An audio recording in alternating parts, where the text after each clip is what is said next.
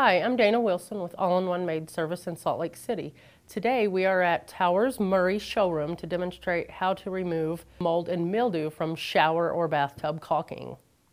To remove mold and mildew, you first have to understand that it's an actual living organism and it has to be killed in order to be removed. The most effective way to do this would be to spray bleach directly onto the caulking or problem area itself. Spray it kind of thick, just like this, go all the way down.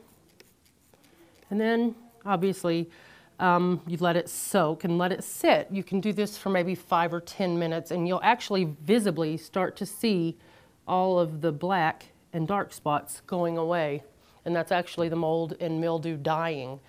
You want to take then a scrub brush after you've let it soak for maybe 10 minutes. Come back through, a toothbrush works great too, and you just scrub.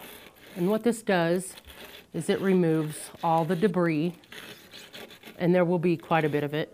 Obviously there's some caulking here for the demonstration, but this caulking is needs to be replaced. And so you're not really going to see as effective results as you would on your own shower with real caulking, but you just take the toothbrush or your scrub brush, work it down, and there's going to be a lot of black debris coming off with it.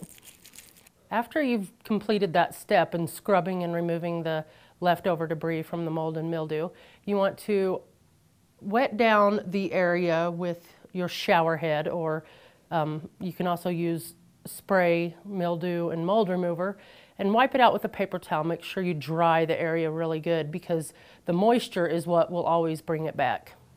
Again, I'm Dana Wilson and I just demonstrated how to remove mold and mildew from shower and bathtub caulking.